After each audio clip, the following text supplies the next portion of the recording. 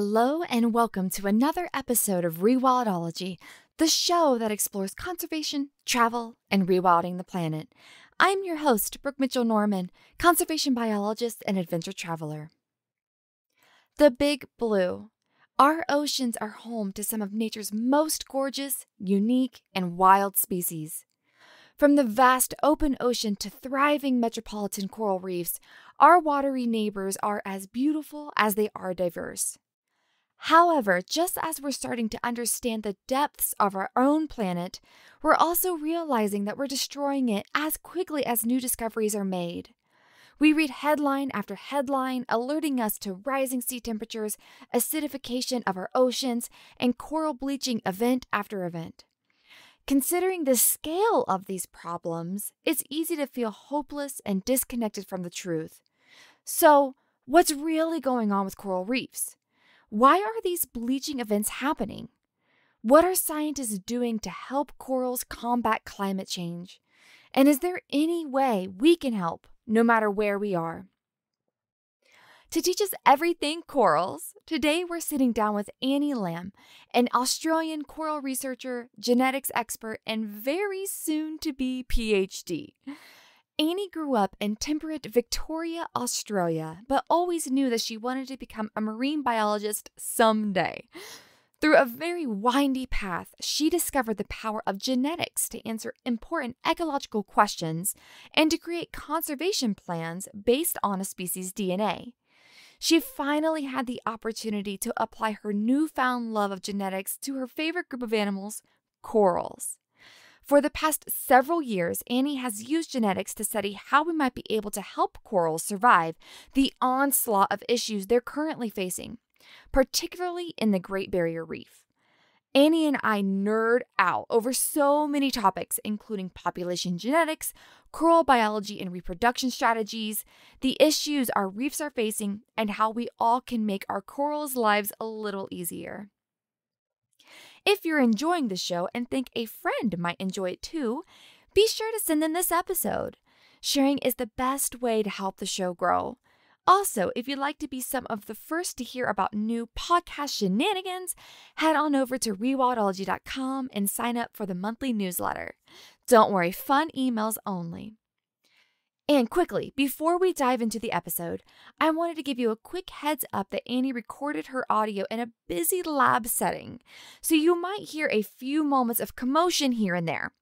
However, I felt that the conversation was so good that hopefully you won't mind the occasional sound.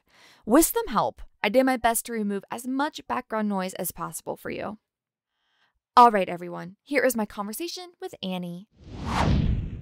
Well, awesome, Annie. Thank you so much for sitting down today and diving into this topic. I'm so excited to learn from you because after watching, I don't know how many documentaries and reading so many articles and everything, I'm so excited to talk about this with somebody who knows what's going on. So, before I spoil the beans about what you do and why you're so amazing, please tell us, who are you? Where did you grow up? What was your childhood like? And what's your journey? Why did you get to what you're doing today? Mm, mm. So I suppose these days I mainly call myself a marine biologist, but I haven't always been. I grew up down in Victoria in Australia, in a temperate kind of forest area. So like picture big, tall mountain ash trees and big, tall tree ferns. And so like very, very far from coral reefs, which I now study. But I was really, really lucky that as a kid, my family used to take trips to go visit the Great Barrier Reef. And so I got immersed in one of these natural wonders super early.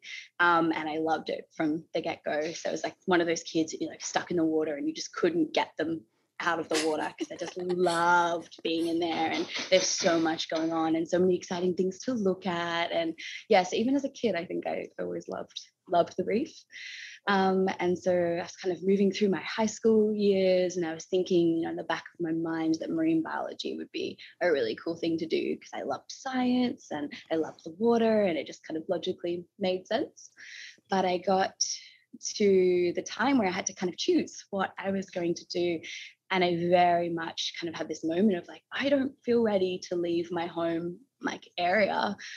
So how could I be a marine biologist that's living in a temperate forest in Victoria, which is cold and so very far from the reef?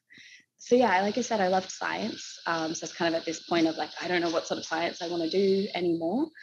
So I ended up taking on like a double degree, which let me do biomedical science, so like all about the human biology. And I took a science degree as well, which meant that I could study all of these beautiful different kind of aspects of science. So, you know, I was doing like human anatomy, or I was studying rocks, and I was studying the ocean, and I was studying, you know, animals all the way in Africa, like in a day, you know. So it was this really fun kind of immersion into science. And there was like this really particular subject that I took through my university. And I basically sat down in this lecture, and the lecturer, Paul Sonnex, was talking about how we can use DNA and molecular tools to try and find out more about the environment. So how can we learn more about the environment? And even more than that, how can we use these tools to try and conserve natural wonders? And I just sat there in this lecture and I was like, this is me, and this is what I want to do. So yeah, I ended up going down that path. So I was very much like a population geneticist. So again, that's just trying to look at DNA, because DNA tells us the history of a species and what it's been through, and it can tell us or give us indications of what it's capable of, and it tells us what exists in what areas and what sort of species exist and what sort of areas are really important for us to conserve. And so I very much deep dived into that sort of science. But throughout my undergrad, and even throughout, you know, some later studies and work I was doing, I realized I still really wanted to be a marine biologist. So I ended up taking a PhD, which was based out at the Australian Institute of Marine Science up in Townsville, so opposite kind of ends of the east coast of Australia. So I was finally ready to jump ship, and I moved up here, which is where I am now, talking to you now from, so in Townsville. And I ended up taking this PhD with Madeline Van Oppen. And what it involves is looking at whether or not we can try and breed corals for reef restoration. So we're seeing reef degradation happening on a really alarming and worrying scale. And restoration is this one approach to try and stop some of that degradation or restore reefs after degradation. And so my PhD is all about whether you can breed corals in particular ways to make them the best possible stock for reef restoration, that we might be able to protect our reefs. Yeah, so that's kind of how I got to where I am and what I'm doing now. That's so cool. That is so cool.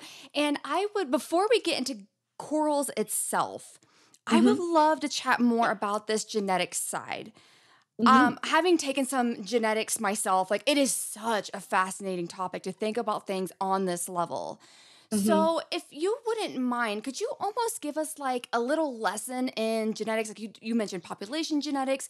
Why is this so important? What kind of answers can we get by studying this very particular topic of nature and what it is that creates us? So, please just give us a little genetics lesson before we get back into coral reefs. That would be wonderful. I would love to. This is like the stuff I nerd out about Okay, most, good. for Nerd sure. hard. I want the nerd. Let's go. Awesome. Yeah, awesome. Well, DNA is like so cool for so many different reasons, right? So I very much come from like a population genetics background. So what that means is I've been using DNA and the information in DNA to try and figure out more about populations of different species. So for like example, what nature is really fascinating for, but also really tricky to try and work out, is that you can get two different species that have actually been diverged for thousands and thousands of years, but look the same.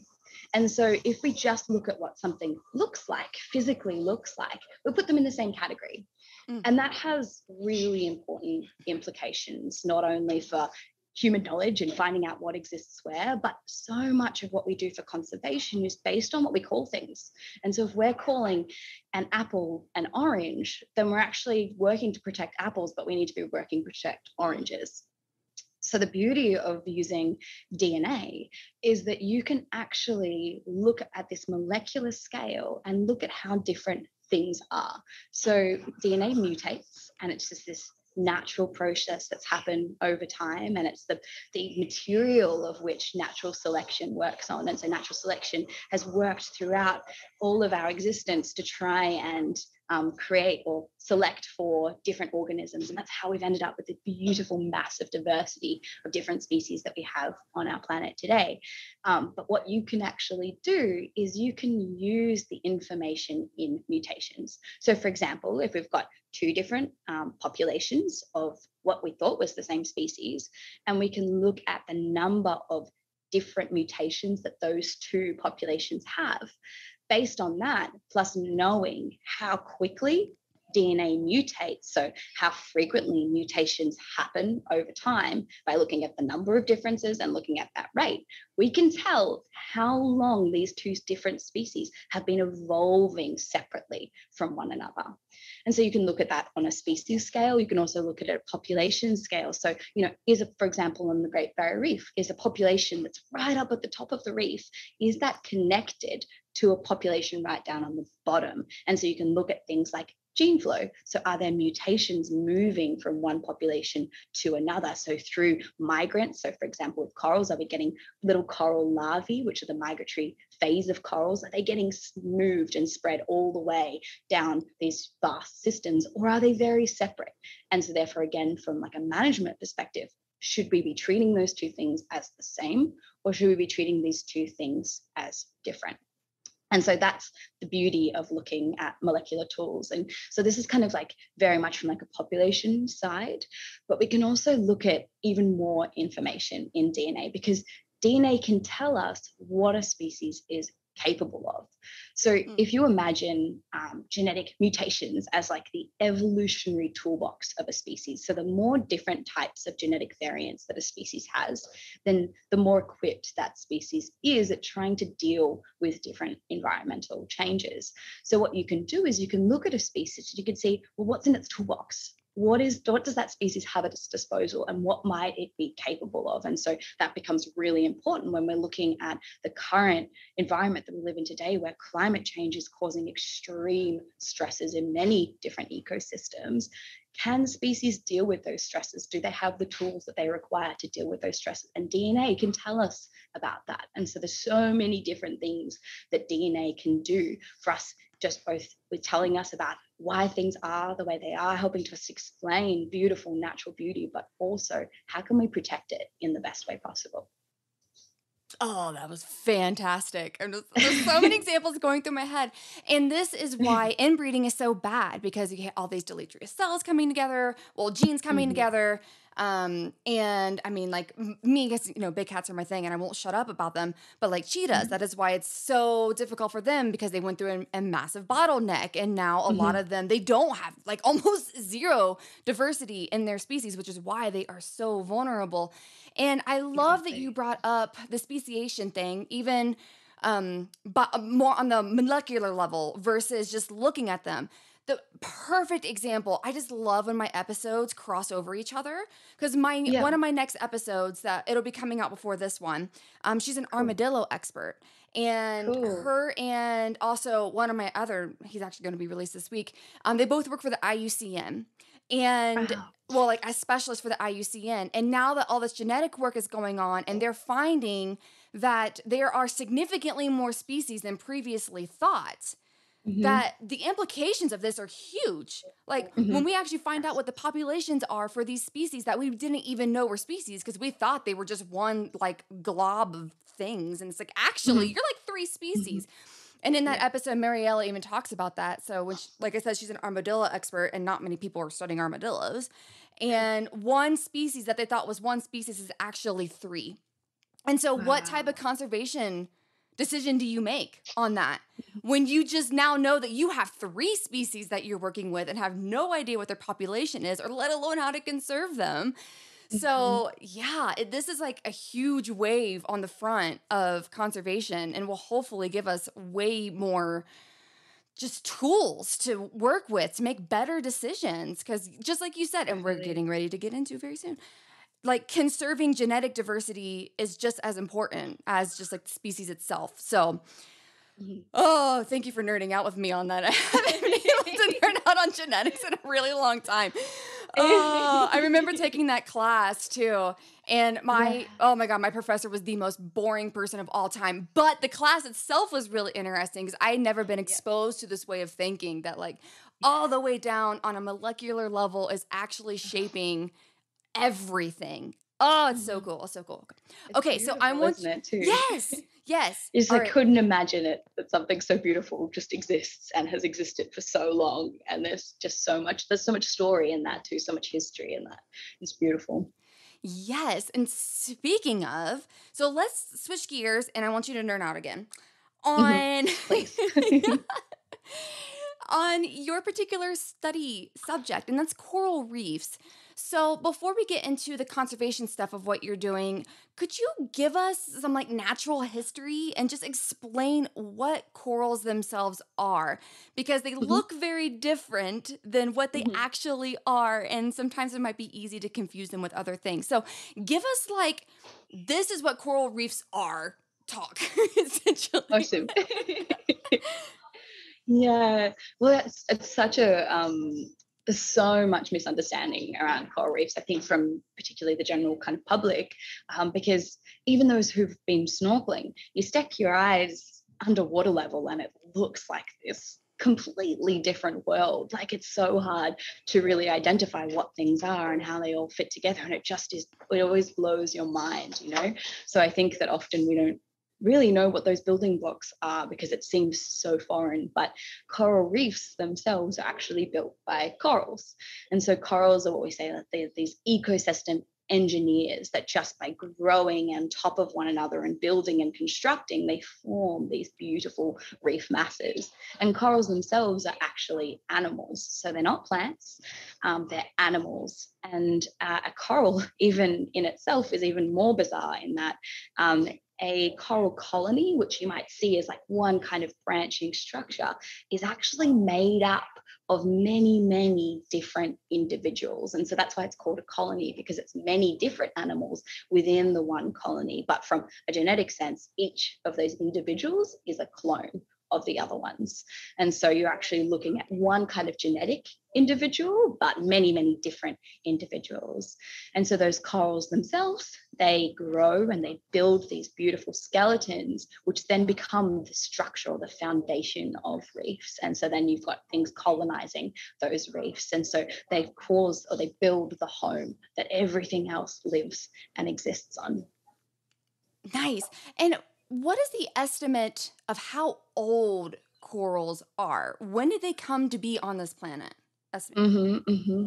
Yeah, so it's really interesting with corals because you can see that when you see seas, for example, regress or transgress. So we know throughout history we've got melting and we've got refreezing of ice on land masses. That's associated with that is our oceans will actually expand as they melt and then they'll shrink as they freeze. And so our reefs themselves have been going through this journey of moving their boundaries over time for thousands and thousands and thousands of years.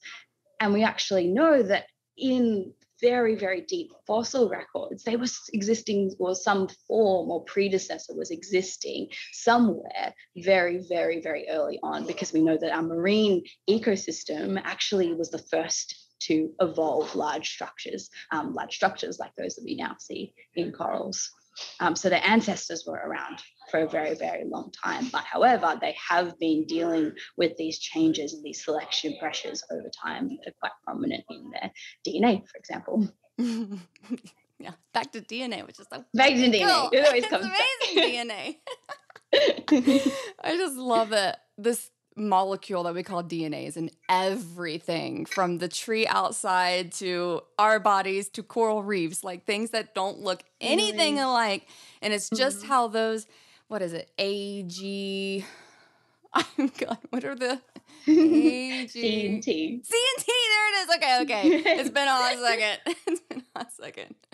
Since I had to Very like fun. make DNA structures. Yeah. But just like these 4 things, and it's just like, wow, that just creates all the diversity of life, which is absolutely incredible. It's wild, hey. So you've definitely explained why corals are so important and how they are like, they're an ecosystem engineer. They are really, and a keystone species as well. Like they have an huge importance in the area that they're in. Which brings me to my next point, which is they're definitely in trouble. And as lots of things are right now, as we know. But what exactly is going on with our corals and our coral reefs? If you wouldn't mind explaining what from a scientific standpoint is going on with them right now. Yeah, of course. So corals themselves, I talked about the fact that they're these colonies of many different individuals. What's even more wild is that the coral themselves actually has a whole ecosystem growing within it as well. So it's got bacteria that live within it and have symbiotic relationships with it. It's got viruses that live within it. And again, some of them may be symbiotic as well. And we've also got these really important components of corals, which are called the Symbiodiniaceae, but imagine these little tiny algal cells. And these algae are really important to corals, and corals are really important to these algae. So if you imagine a coral, if you've ever seen one before, if you look it up, you often see that they have these beautiful and bright colors to them. And those colors are actually coming from the algae that live inside the coral. So the algae will take the sunlight, they'll photosynthesize, and they'll create nutrients and food, which they then feed the coral. So they're living inside the coral tissue, and they pass all of those nutrients across to the corals. And the corals give those algae a place to exist and a place to live. And so it's this really important symbiotic relationship. The problem is, well, one of the main problems we're seeing on coral reefs at the moment is climate change resulting in rises in sea surface temperatures. And also we're seeing an increased frequency with which we're getting these really extreme kind of summer heat waves. And those conditions are really stressful.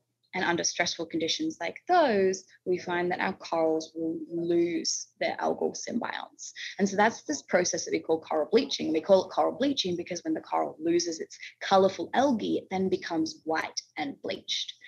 Now, because the coral now is existing without this really important symbiont that gives it food, it can often starve as a result and die. So in response to these extreme stresses like high temperatures or bleaching heat waves, we see large numbers of corals lose their algal symbionts and die. And as a result of that, we're seeing large-scale reef degradation, because if the very founders of reef are dying, then you can only imagine that that structure is eroding, and the complexity in all of the homes that every other organism relies upon start to disappear. And so that's the reason why this seemingly small interaction upon these like large and diverse reefs becomes so fundamentally important to that persistence of that huge and diverse ecosystem. So would you say that a good analogy would be for maybe someone who's more familiar with terrestrial ecosystems is like cutting down the Amazon? And then where's all of those like species going to go that live within the trees in that really biodiverse area? So is that like an equivalent-ish from like a land to water version? Yeah, and we can even go closer to home. You know, what if you imagined yourself without your gut microbiome? You would starve, because you don't have the organisms living inside you that feed you. You end up getting really, really sick, and you end up losing all of the micronutrients that help you to survive as an individual. And it's the same way with corals. Once they lose that, they're gone. And then if you amplify that up, for example, with trees, once you lose the trees, the whole forest loses its existence. Oh, that's a great example, microbiome. I love that you just brought that in there. That was so good. Yeah, that's where like antibiotics and stuff are just so bad. Well, potentially if you don't recolonize your body correctly. So then, okay, so we definitely know that this is a big problem. And we've seen it. I'm sure everybody listening has seen pictures of coral bleaching and what's going on. Is there a percent or any sort of statistics that are available yet of how many reefs have been bleached Mm, or what the rate is or anything that you could share with us on how big of a scale this is? yeah. Um, Massive is one word I would use. Um, on the Great Barrier Reef, we had some back-to-back mass bleaching events. And in fact, we've just been experiencing another bleaching event. So that makes it 2016, 2017, 2020, 2022. We're seeing huge bleaching events on the Great Barrier Reef. And there's some data that came out that after the 2016 and 27 back-to-back mass bleaching events, we lost nearly or about half of the corals. Oh On the my Great Barrier God, I Reef. just got goosebumps. 50%. Yeah, 50% of the corals. Now, reefs are incredible and they can rebound and they can regrow if we give them enough time or if they're given enough time.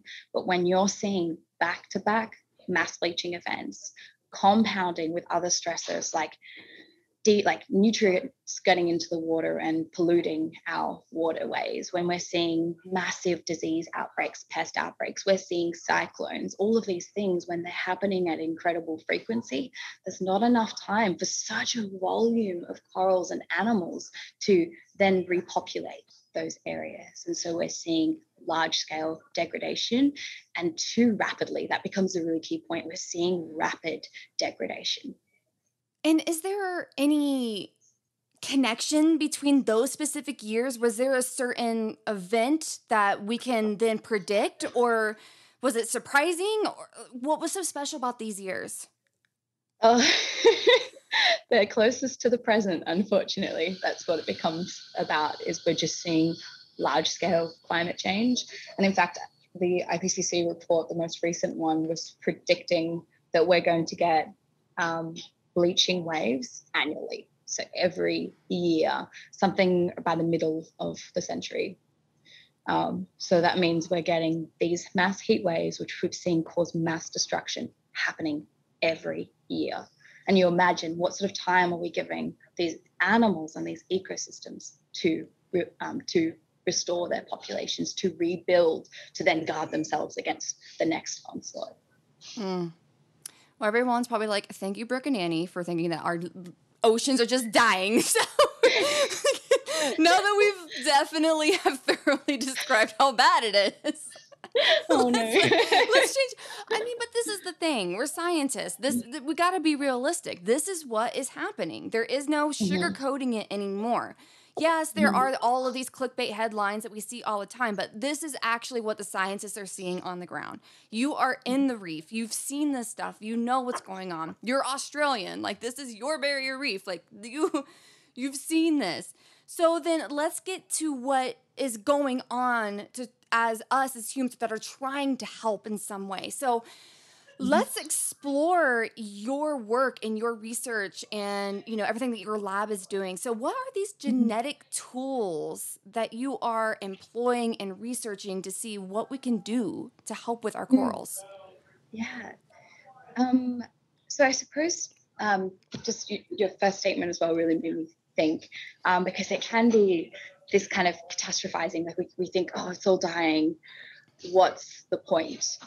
But I do really want to stress as well that corals are incredible and they do naturally deal with stresses like these, with bleaching, summer heat waves. They also deal with things like cyclones. Like, they've evolved to be capable to some capacity. And so, some parts of the reef, for example, during those heat waves, it wasn't every part of the reef that died and was degraded. Significant portions of it did, but some survived. And so there is this beautiful and innate capacity of reefs to survive. And so it is worth researching, and it is worth conserving, and it is worth fighting for.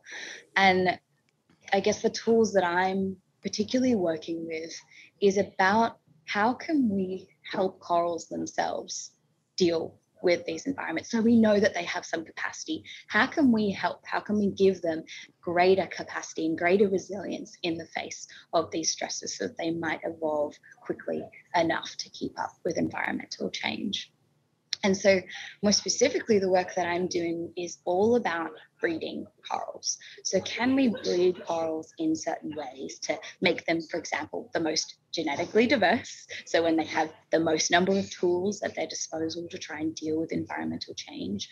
Or can we, it's more particularly, breed corals to be more resilient? So for example, can we breed corals that are going to be more resilient to high temperatures? And so the idea is if we can breed corals with these traits in large numbers, we might be able to breed them and use those corals to try and counter some of the degradation that's happening. So can we then outplant those corals into a reef environment and boost population numbers with stock that's going to be the most advantageous under future environmental conditions to try and give those reefs and broader ecosystems some kind of a chance? That sounds amazing. And how do you do that? Yeah. Love the idea of what's the application. How do you do that? Yeah, totally. So corals are so wonderful for so many different reasons. But one of the beautiful things that corals do is they breed in ways that are really advantageous for us to be able to harness those breeding approaches for managed breeding. So corals themselves, many of the corals that build our reefs are what we call broadcast spawn. So this means that often, particularly, well, not particularly, but on the Great Barrier Reef, for example, we have many of our reef building corals, the foundation of our reefs. Those individuals will spawn a certain number of nights after the full moon. And it can happen, once or twice throughout the year. And those corals will release their eggs and their sperm up into the ocean. And so the eggs and the sperm of one coral will then find the eggs and sperm of another coral, and they'll cross-fertilize to then create coral larvae, which are those swimming kind of life stages of a coral. And those swimming larvae will then attach and they'll metamorphose into that sedentary or that sessile coral recruit that we see growing on reefs. And so because these corals will naturally release their eggs and sperm, it means that we can collect corals and we can collect those eggs and those sperm and we can cross them in very controlled ways. So we can take the eggs of one colony, mix them with sperm of another colony with the intention of trying to breed coral stock that are going to be more resilient and are more genetically diverse. And then how do you test that? How do you find who is the winner in the genetic race and during your experiments? Yeah. So I kind of approach managed breeding, or have approached managed breeding from a couple of different angles up until now.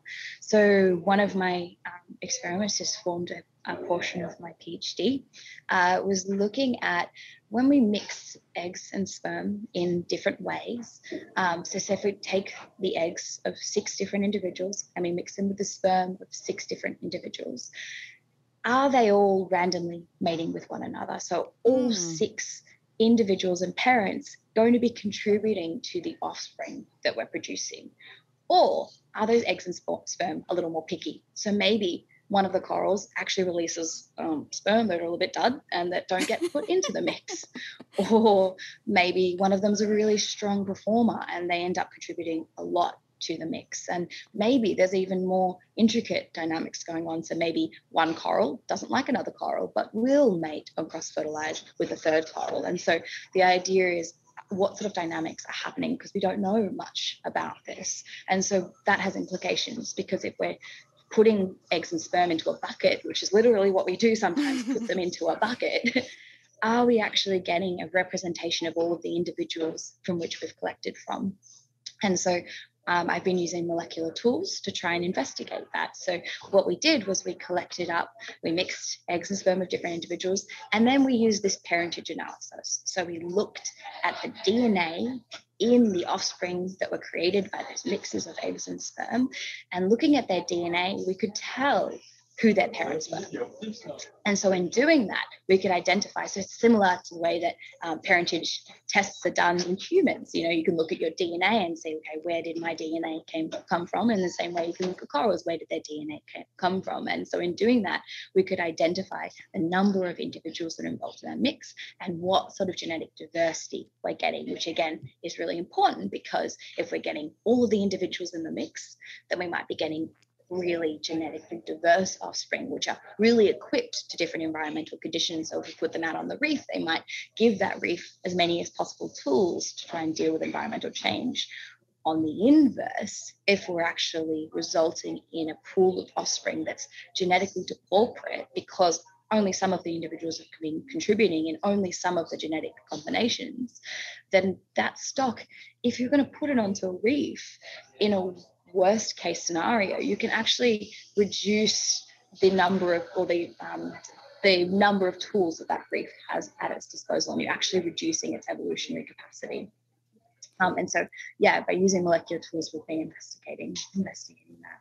Have you found anything yet? That is so fascinating, because when we think of sexual selection, we think of actual individuals seeking each other, but this is literally the gametes seeking each other. Is there have you found or discovered any sort of selection mechanism that these, the egg or the sperm, are doing? How do they decide, I want to mate with you? This egg that's floating in the ocean. This is so cool. What's the selection process? Yeah, so that is something that I want to know so much more. We don't know much about corals, but this in particular, we don't know much about coral. So for example, we do know that some coral eggs will release these chemicals into the water that actually attract certain sperm to swim towards them. And so there's this kind of this choosing mechanism in this. We also know with broadcast spawners in other species outside of corals, then they have these kind of lock and key mechanisms where this egg knows that this sperm is of the same species and that they're compatible with one another, because it's literally like the egg will have a lock and the sperm will have a key, and so the sperm can then attach to the egg and cross-fertilize.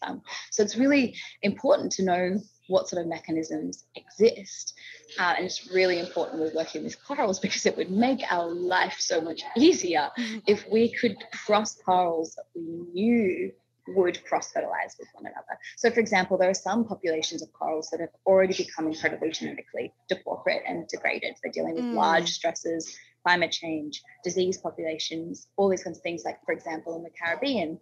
And when you're trying to do selective or managed breeding programs, you can actually end up with a lot of waste if you're taking the eggs of an individual and you mix them together with a sperm of a different individual.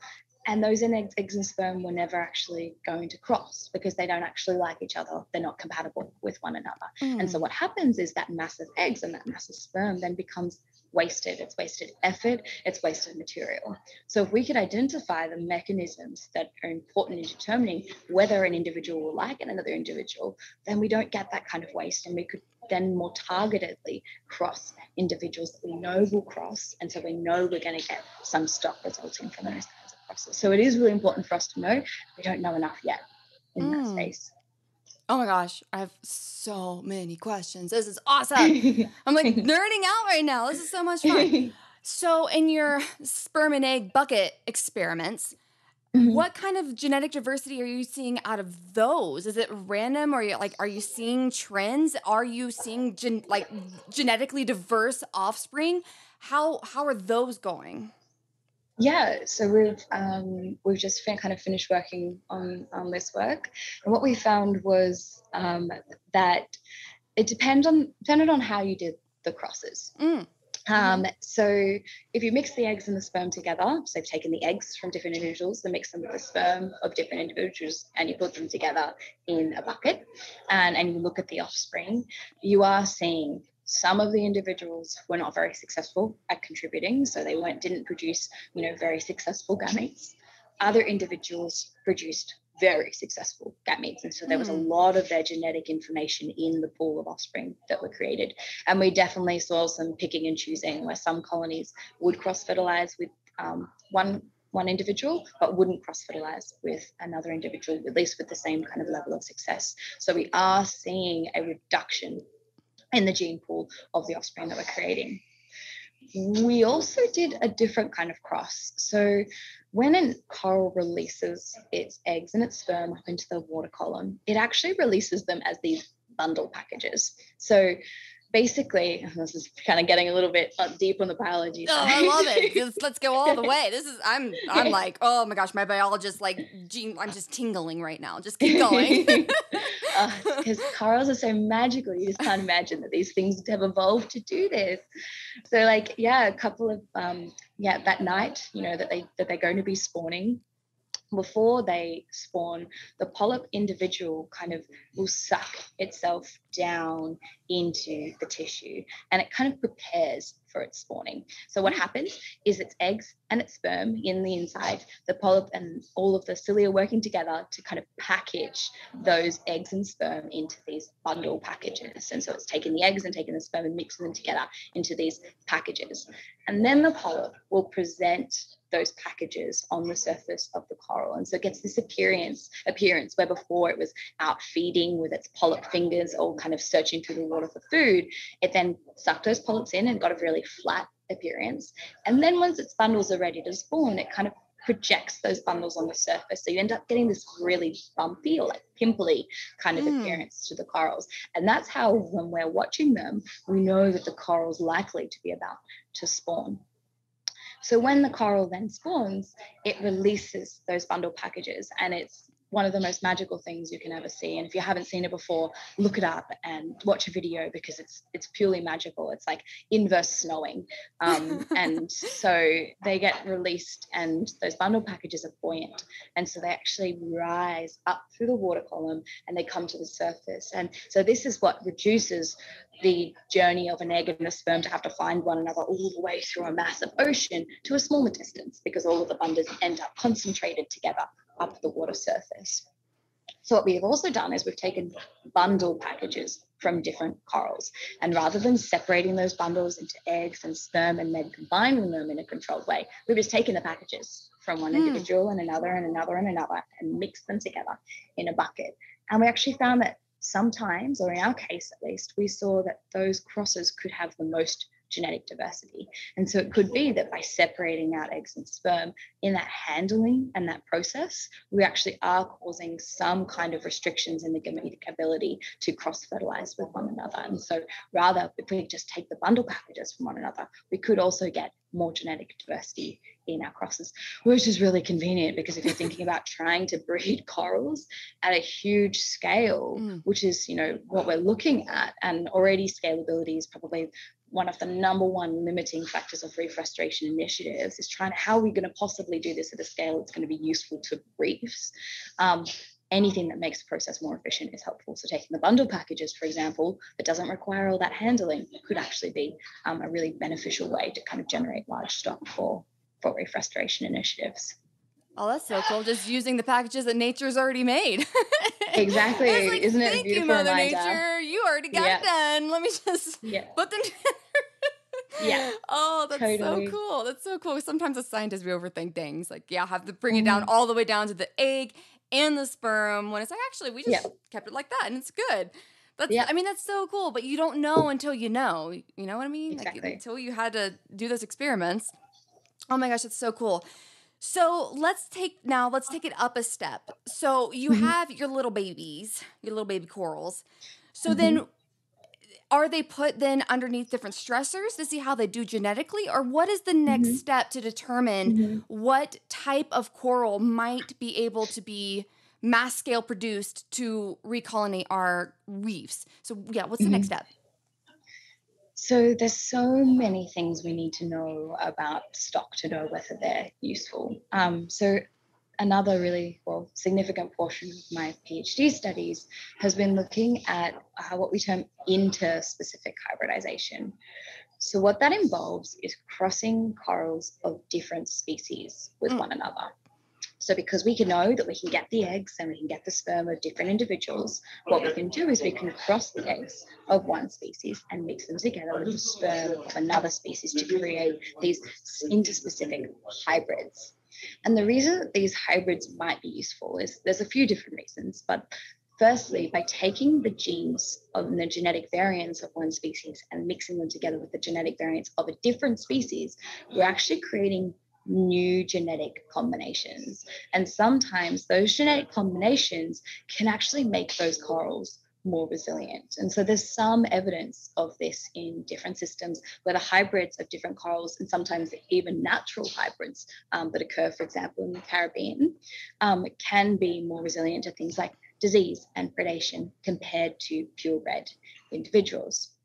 A really long-term stress test was conducted at my workplace, and what it was looking at was if we grew hybrid corals and purebred corals under both ambient climate conditions and future climate conditions where we're expecting more acidic waters and higher temperatures, how do the hybrids perform relative to the purebreds? And there were some instances where the hybrids could survive or grow better than the purebreds corals in these cases.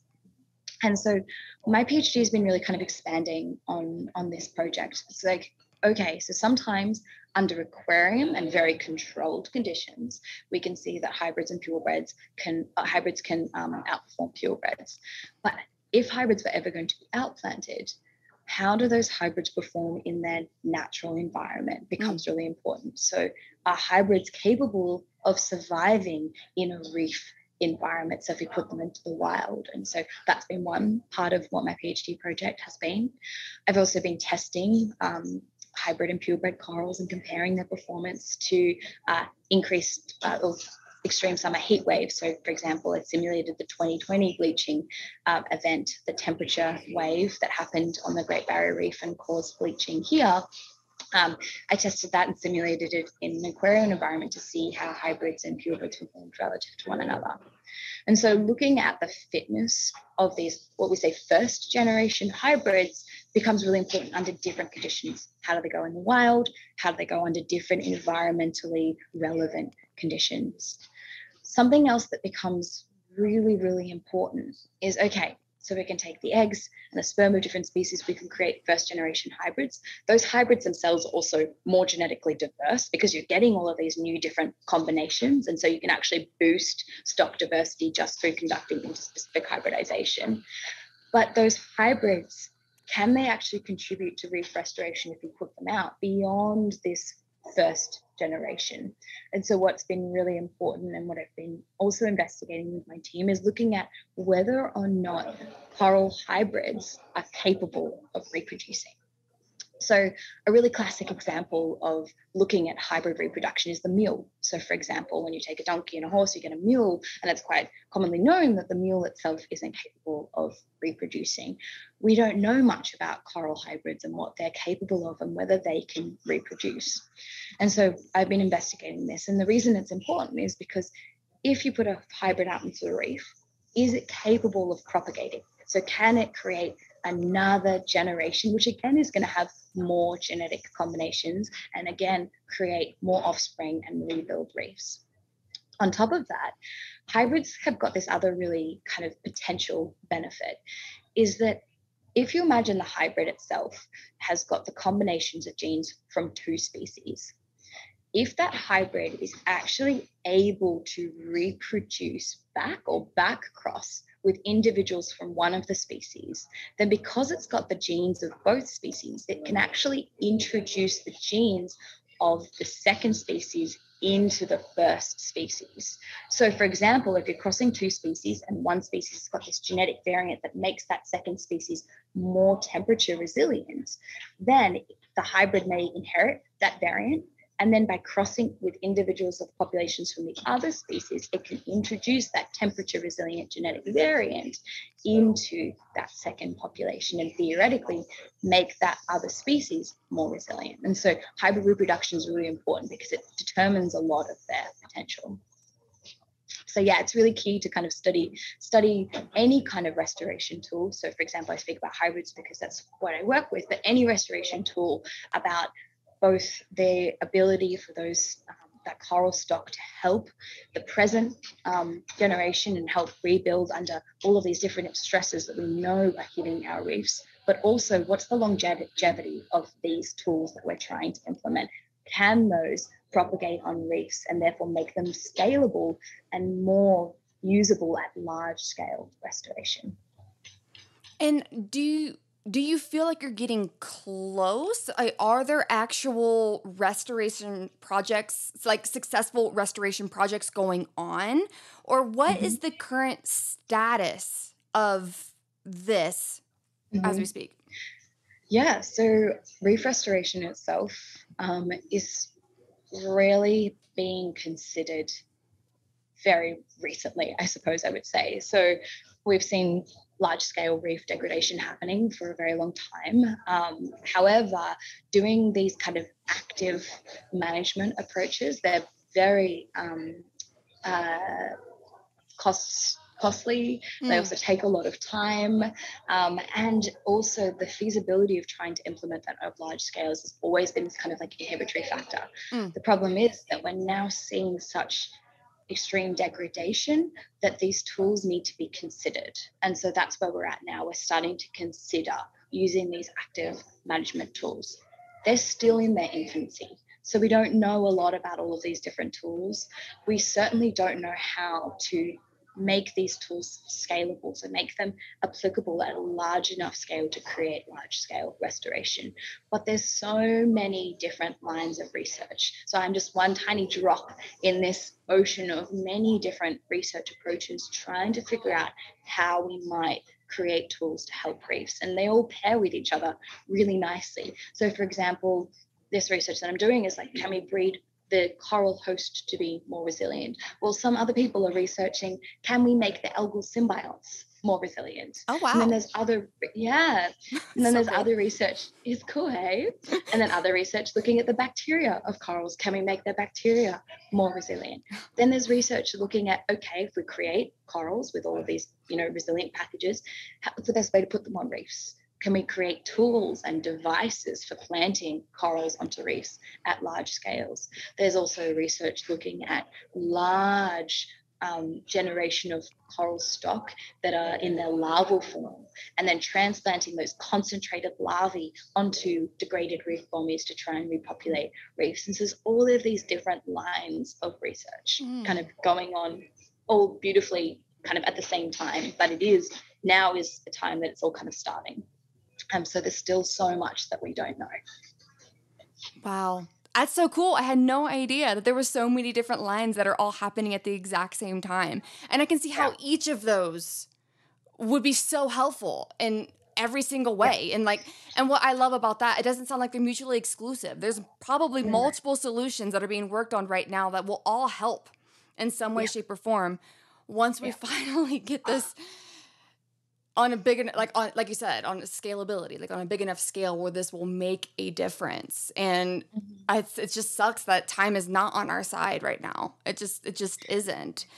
So that's the other thing. Yeah. Actually, go into that. What? Oh, sorry. I'm sure that the pressure is on, which sometimes is good because it gets a lot of action, but sometimes it's bad because then keeping science good could sometimes be difficult. So yeah, what's that like working on such a tight schedule, I guess to say, for lack of better terms, on this issue? It makes it a really controversial time for sure. Because there's a lot of research all trying to go on concurrently, and we're trying to learn from one another, but trying to, get the conversation happening in a really clear ways. It's really difficult, a kind of thing to navigate. There's also other really important foundational research that we just don't know. For example, we don't even know the lock and key mechanisms between the eggs and sperm of corals, That's so important. So many really important things that we don't know, but at the same time we're trying to generate these tools that are going to help reef restoration. So it's trying to also get this foundational bank of knowledge. Another really good example in corals is corals historically have been identified based on what they look like. And so we look at corals and we say, okay, these look kind of the same. They're probably the same species. We've put them in the same box as species. The problem is that corals are particularly tricky because corals that are very different can evolve to have had the same appearance, but they're actually tens of thousands of years diverged from one another, but they've just co-evolved to look the same as one another. We also have the same species or the same individual, like the same genetic individual can look different based on where it grows on the reef. So if you put it in one kind of environment, reef. Oh my God. on the same reef, the same individual will look totally different if you put it up the top or down the bottom. Like, so where it's really fraught with problems. And the molecular tools that are now enabling us to look at these species are only just starting to be applied in coral reef science. And there's some beautiful work going on to try and figure out what different things are. But even that is still at its infancy. So we don't even know what sort of species we're working with. And so this kind of foundational research is also really, really important. The trick is trying to balance the two, right? So how do we make sure that we've got enough foundational knowledge to be able to create tools that are going to be of benefit, but also not jumping the gun and trying to create these tools that are that we don't have enough knowledge to back up? Or if we just spend all our time doing the foundational knowledge, then it could very well come to a head that we're actually we haven't spent any time figuring out how we're going to fix the problem. And so we're going to get to the point of knowing a lot about a reef that we can't save anymore because it's beyond saving, because we haven't got this bank of tools. So trying to balance the two is really important. And it's so important that we really harness the collaboration that can exist between those. And that's going to be the answer to trying to preserve reefs in the best way that we can.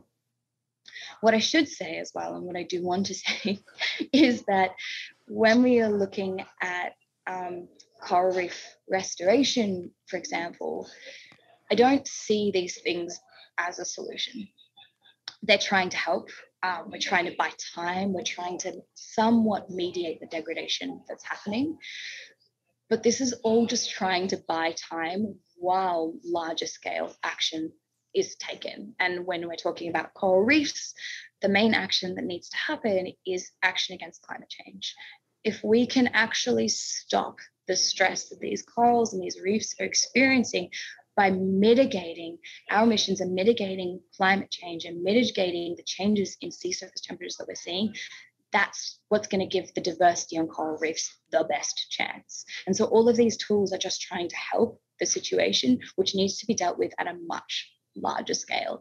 And that scale can be dealt with by all of us. It's not just reef scientists. It's not just, those of us who are here, who live close to the reef, who are studying it. People who are so removed in cities, far removed from reefs, their actions can also help reefs. And that's so much at such a bigger scale than these kinds of tools can kind of mitigate.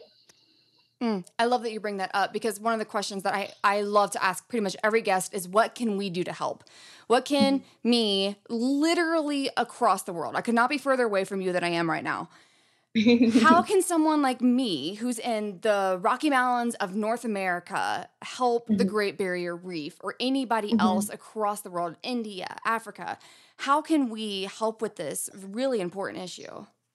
Yeah, it's so much, so much so.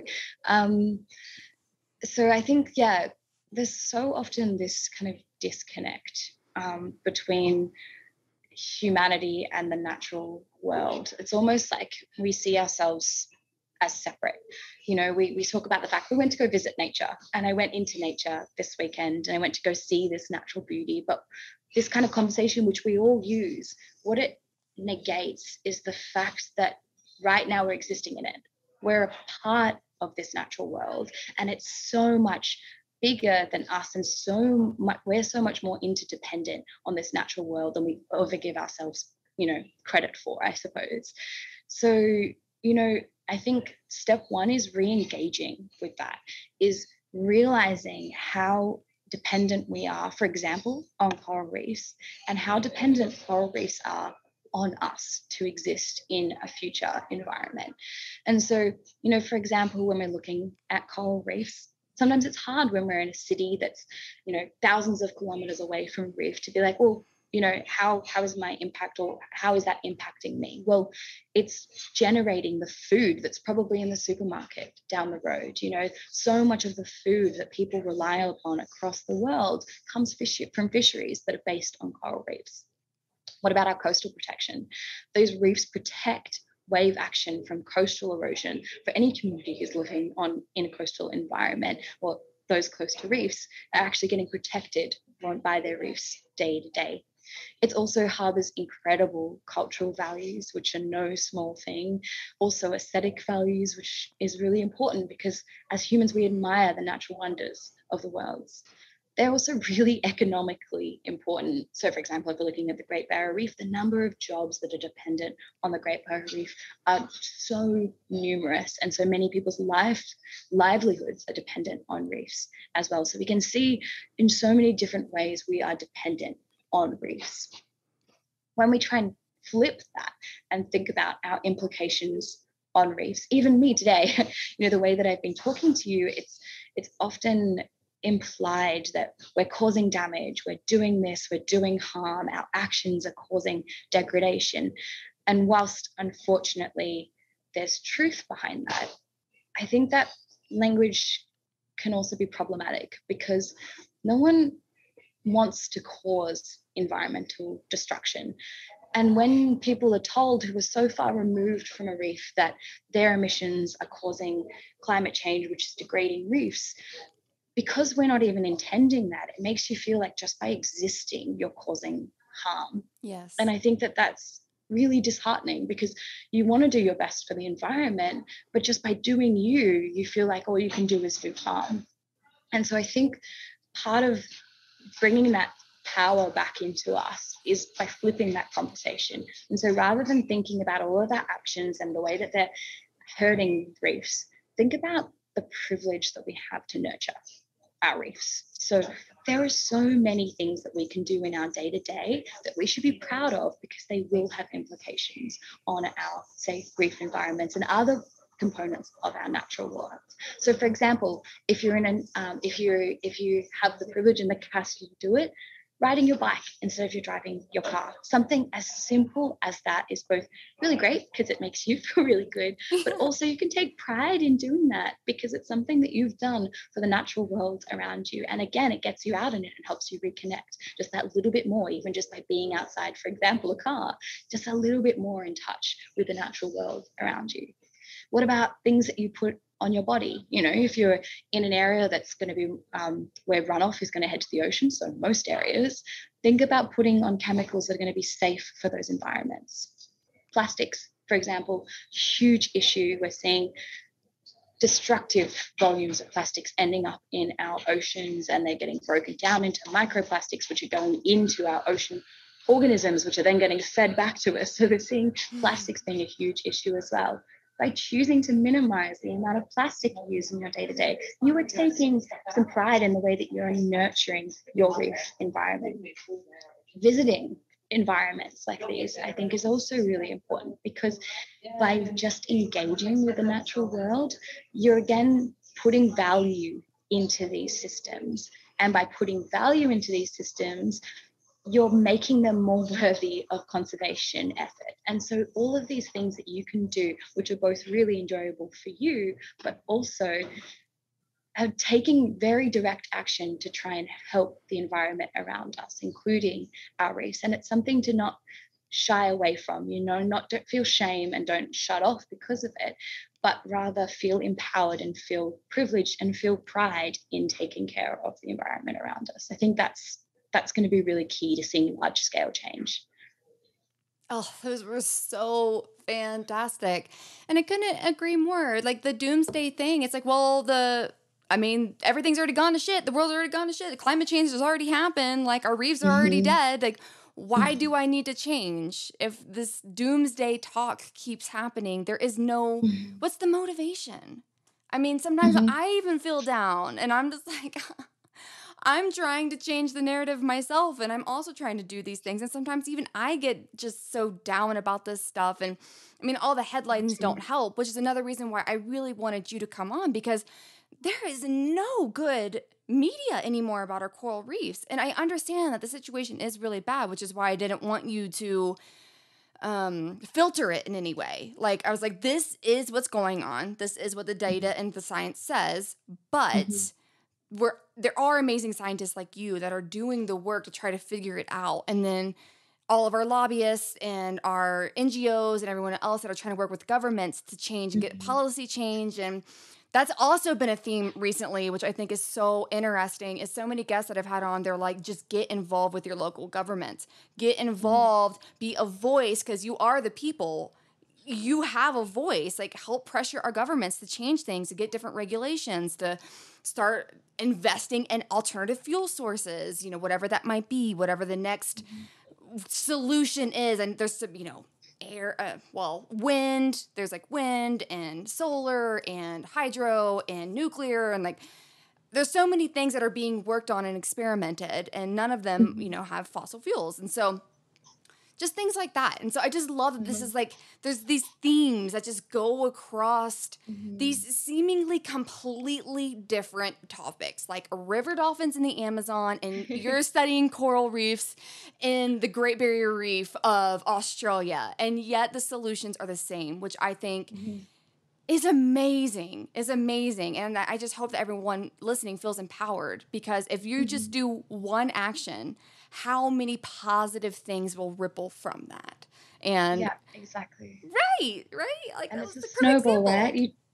You take a little step in your life, and you realize how easy, step by step, your lifestyle can form into something that is really beneficial for the environment, the community around you. And you are this wonderful droplet amongst an ocean, of change that can happen. It's just about that healthy communication and working together to try and create large scale change. Because when we've got a problem as big as climate change, it's the only way that we're going to get change to happen is amongst all of us, and to be able to create large enough differences. Yes, and just putting that on like billboards and everything. And because Yeah. most of the, social media that I love to put out there, and just as this brand, is more of those type of messages. And I always find it really interesting, the pessimistic responses that I get in return. And I really wish that those people understood the possible damage that they are causing by continuing that narrative. It's like, by Mhm, mhm, intentionally, it's not, there's a difference between being ignorant and naive and just mhm, trying to change the way that we look at this. And there mhm, was like a really recent one. It was like, humans are awful. We're killing everything. Why, pretty much, essentially, why are you posting that? And it's like, mhm, I hope that one day that those people and the people that have commented in that way will see the actual intention and the yeah, power of a narrative and stories, mhm, and how, just like mhm, you said, one action can lead to another, that can lead to another, that can lead to another. Like, I think I mhm, even like put it in a quote or recently on one of my posts, is like, action begets action. Like, you have mhm. to start 100%. somewhere, Yeah, and then 100%. eventually someone might feel so inspired that they do finally make that big commitment to go to a government meeting of some sort, to put their voice out, to be like, Mhm, I'm making a stance for climate change. And mhm.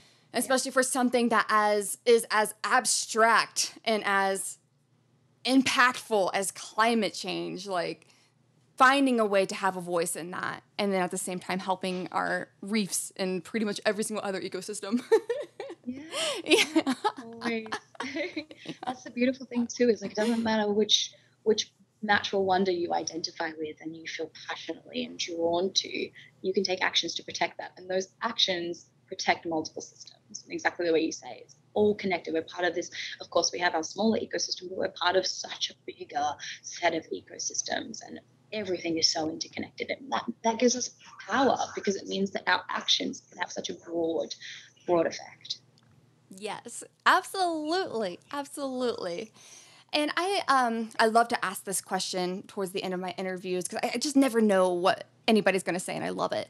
So, to anybody listening, with your story, I mean, you've had ups and downs, you've had struggles, you've made left turns and right turns and all kinds of stuff. What piece of advice would you like to give to anybody listening? Mhm. Um, I think follow passion. That's the biggest one for me. find something that brings you joy and go for it. Because I think on a deeper level as well, like we talk about action and making change, and it's so important. But to feel in a position where you can make change, I think you need to have the energy to do that. And to have the energy, it means you need to be happy and joyful. And so it's about finding whatever it is in life that makes you feel good about yourself, about your community, and about your world around you. And it doesn't have to be just with your work. It could be what you do in your day-to-day and the way that you interact with the person on the train across from you. Anything that brings you joy, do it, because the world can seem so grim, and that gives us this defeatist kind of attitude. But if we consciously choose in activities and interactions that make us joyful, that gives us the energy and makes us feel empowered enough to have a positive impact on the world around us. And so I think that would be my advice, is just keep doing things that make you happy and make you feel positive about who you are as a person, and it gives you steps closer to the person that you want to be. Oh, that's so good advice. I'm the exact same way. Follow your passions, because there's some days it is literally only passion that'll get you through. Yeah, yeah, exactly. Some days I'm just like, where's my wine? I need a glass of wine now. Like, someone please give me a glass of wine now, but then wake up and do it all over again the next day. So only passion's going to keep that going. Yeah, 100%. Oh, wonderful, Annie. And if somebody wants to get a hold of you or maybe read more about your work, and I know you're going to be graduating here pretty soon with your PhD, which is so exciting. So next week. Oh my gosh, it's next week. Oh, yeah. We will have to have a glass of wine, girl. Well, I will have either a mimosa or you'll have a mimosa. It is very early for you, and it is the sun is setting for me.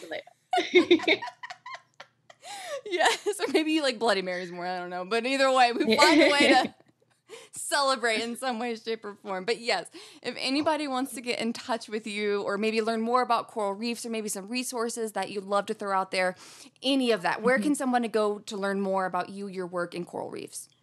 Yeah, I can definitely give you my details. Happy for an email if someone's really interested in like that academic side. I wanted to know more about reefs, but I can also give you my Instagram handle as well. It's an easy way to get in touch with me as well. Awesome. Yeah, and just send those to me. I'll put them in the show notes for everybody. That way, everyone can just check those out at reproduction.com. But thanks again, Annie, for sitting down with me on your early morning. I cannot wait to share coral reefs with everybody. Thank you so much for giving me the opportunity. It's been so nice talking to you and nerding out with you about all things beautiful and biological. It's a pretty wonderful world. Hey. Oh, great. That was wonderful. Hey, thanks again for listening to this episode of Rewildology. If you like what you heard, hit that subscribe button to never miss a future episode. Do you have a cool environmental organization, travel, story, or research that you'd like to share? Let me know at rewildology.com. Until next time, friends, together we will rewild the planet.